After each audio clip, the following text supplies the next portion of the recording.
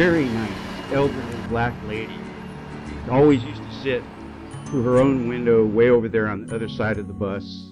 We always rode the bus at the same time, always caught at the same time, always got off at the same place. Never met her. Had no idea to this day what her name is. One day I got on the bus and I said, you know what, do you mind if I sit here? So I decided to sit next to her.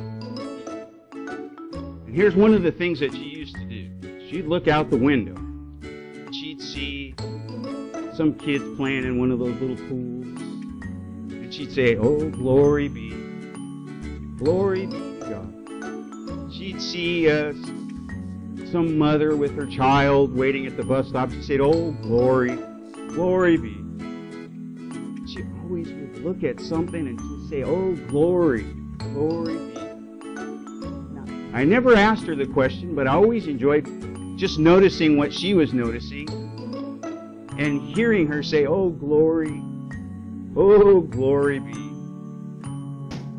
And I thought to myself, much later, many years later, I thought about that woman. She always said, oh, glory be. What in the world was she thinking? What was going through her mind when she voiced those words? Oh, glory be to God. You might think of Knott's Berry Farm. There's got this mine ride, right? You get on a little train and you go through, and there's a guy that's talking about the mining and the gold in the mine, and then they come around and there's this very huge cavernous pit, and he says, there it is, folks, the glory hole. So I guess if you were a miner, you would think in your mind, this is the spot. This is the spot where all the gold is dug up. It's the glory hole. Value and worth. That's one sense of the word. But there's another sense of the word, too. I think there's a little bit of confusion sometimes when we think about the word glory. And in Scripture, there's something called Shekinah glory. Moses experienced the Shekinah glory of God. In fact, the Israelites experienced the glory of God through all their travels. Once they came out of Egypt and they were crossing through the desert, what should have been like, 2 to 7 weeks for that many people, ended up being 40 years. But they had that smoke by day and fire by night. They recognized that God was leading them. And then they had the Ark, the Covenant, which had the 10 Commandments in it. They had a ritual system that they followed, a courtyard, and there was a holy. Then inside that, the Most Holy. And inside the Most Holy, the Ark of the Covenant. And on top of the Ark of the Covenant, the mercy seat. And there, the very presence of God, where the priest would go in there and he would be within the presence of God and witness the glory of God. God has this infrastructure. In the Jewish days, it was a ritual system of worship. Give atonement to the priest, you bring in a sacrifice, burnt, go through this process. Then Jesus came on the scene, and He was the actual fulfillment of that picture. Everything about Christ was about the courtyard, the holy, most holy. In fact, it represented the heart. And that Christ wants to dwell within you. Romans chapter 8, starting with 28, we know that all things work together for good to those who love God, to those who are called according to His purpose, for whom He foreknew, He also predestined to be conformed to the image of His Son, that He might be the firstborn among many brethren. Moreover, whom He predestined, these He also called. Whom He called, these He also justified. And whom he justified, these he also glorified. Oh, glory, glory be to God. It puts a tremendous amount of value upon it. Recognize. Glorification. He also glorified you. Now, oftentimes we're thinking in terms that God be glorified. Oh, glory, glory be to God. But here, what Paul is helping us understand is there's this infrastructure that God has put in place. It's a structure that helps us to understand what it is to be glorified with Him. In the New Testament, the term glorification is only used 10 times. But it comes from a Hebrew root word, revolves around words like holy, hallowed, saints, consecration. Consecration is more than just being set apart, sanctified. It means you belong to God. And it means that He's assigned honor.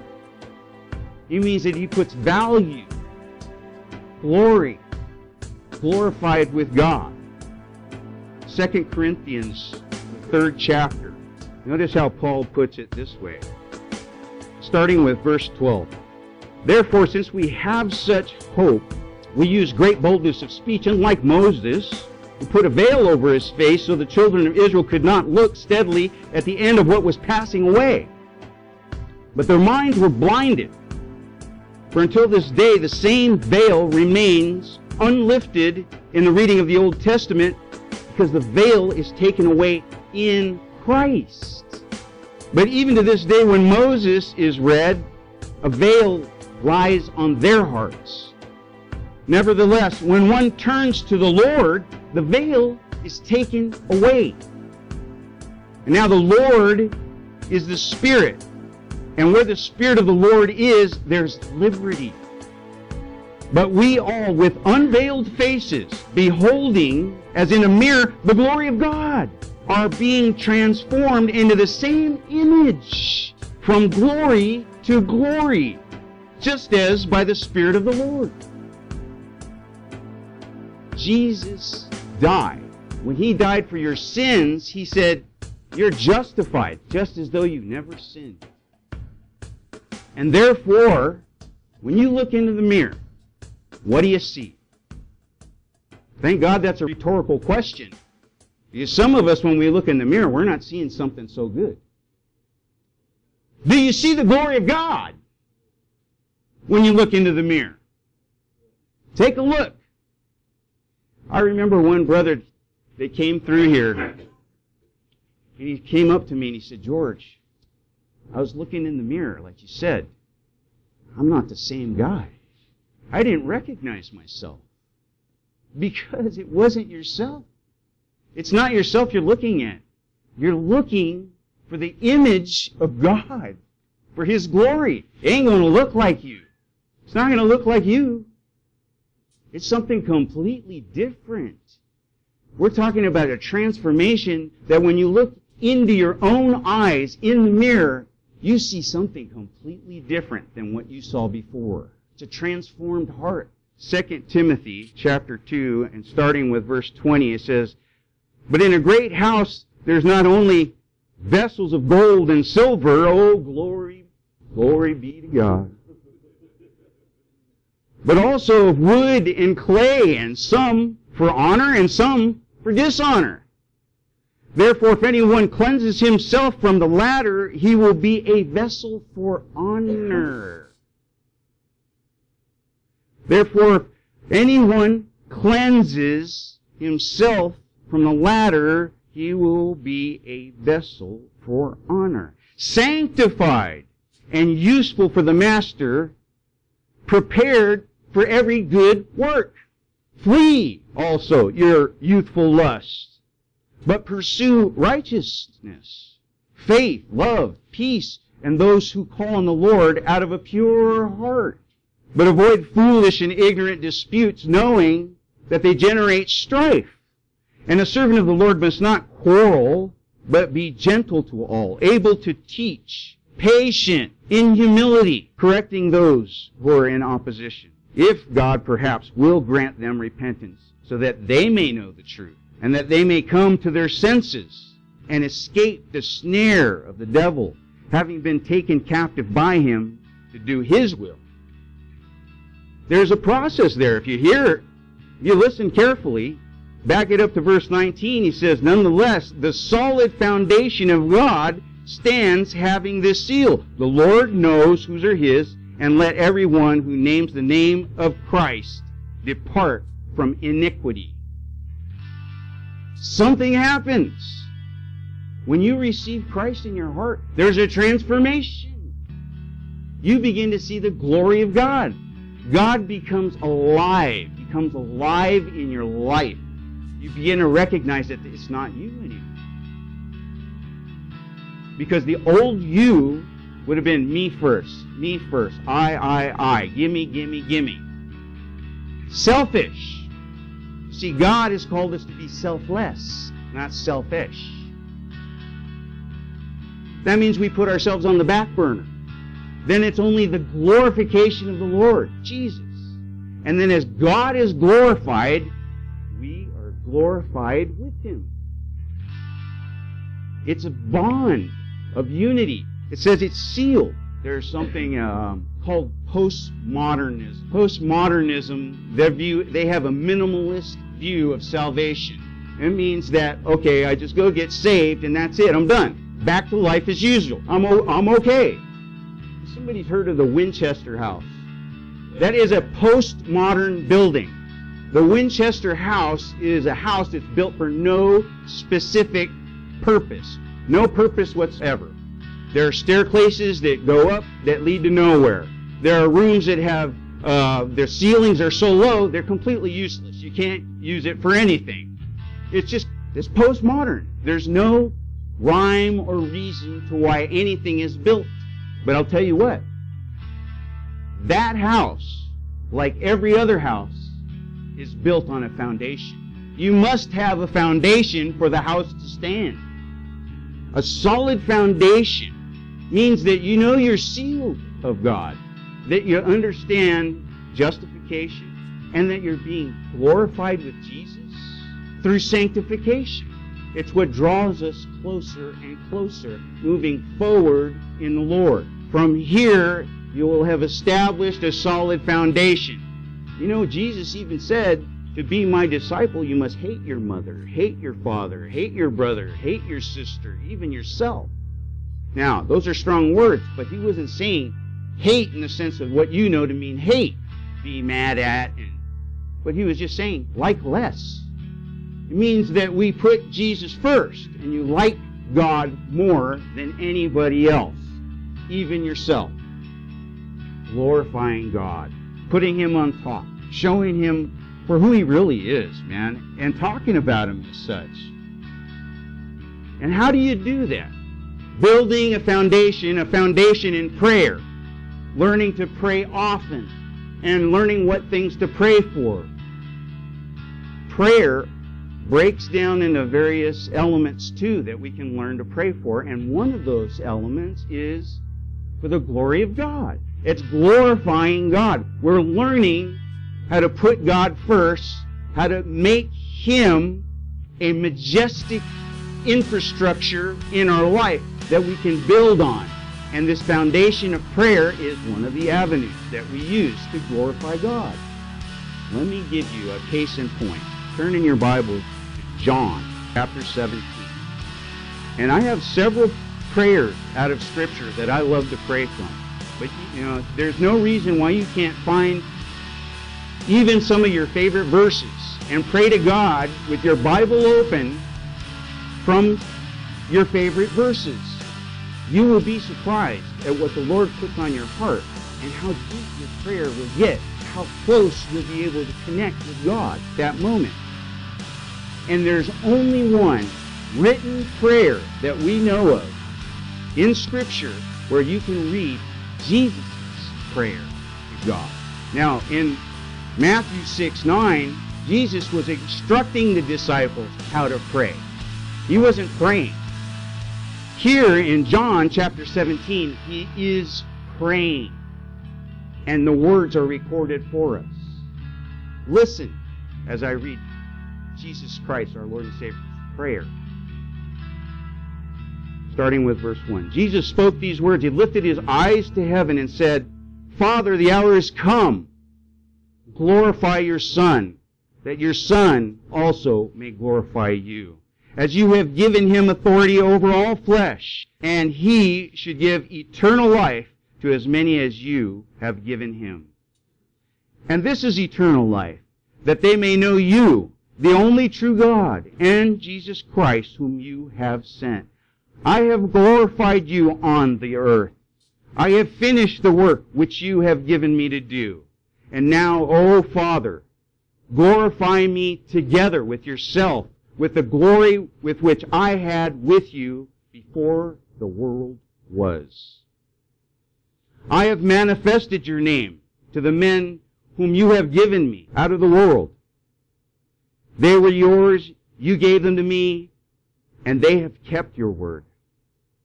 Now they have known that all things which you have given me are from you. For I have given to them the words which you have given me, and they have received them, and have known surely that I come forth from you, and they have believed that you sent me. I pray for them. I do not pray for the world, but for those whom you have given me, for they're yours. And all mine are yours, and yours are mine, and I'm glorified in them. Now I'm no longer in the world, but these are in the world. And I come to you, Holy Father. Keep through your name those you have given me, that they may become one as we are. While I was with them in the world, I kept them in your name. Those whom you gave me, I have kept, and none of them is lost except the son of perdition, that the scripture might be fulfilled. But now I come to you. These things I speak in the world, that they may have my joy fulfilled in themselves. I have given them your word, and your word has hated them, because they are not of the world, just as I am not of the world. I do not pray that you should take them out of the world, but that you should keep them from the evil one. They are not of the world, just as I am not of the world. Sanctify them by your truth. Your word is truth. As you sent me into the world, also have sent them into the world. For their sakes I sanctify myself, that they also may be sanctified by the truth. I do not pray for these alone, but also for those who will believe in me through their word, that all may be one, as you, Father, are in me and I in you, that also may be one in us, that the world may believe that you sent me. And the glory which you gave me I have given them, that they may be one, just as we are one. In them and in you, in me, that they may be made perfect in one. That the world may know that you have sent me and have loved them as you have loved me. Father, I desire that they also, whom you gave me, be with me where I am, that they may behold my glory which you have given me, for you loved me before the foundations of the world. O righteous Father, the world has not known you, but I've known you, and these have known that you sent me. And I have declared to them your name, and I will declare it, and the love with which you loved me may be in them, and I in them. 6 times he uses the term glory, glorified, and he's talking about you. The first part of the prayer, he's praying for himself, about himself being glorified with the Father. And in the term that he's using here in glorified, he's saying that I can be belonging to you again, just as I was belonging to you before the foundations of the world. This prayer is so awesome. I think we need to understand what it is to be glorified by God, what it is to be in God, what the unity is. Not just the unity between the Father, the Son, and the Holy Spirit. That's the Godhead. But now, including yourself in it.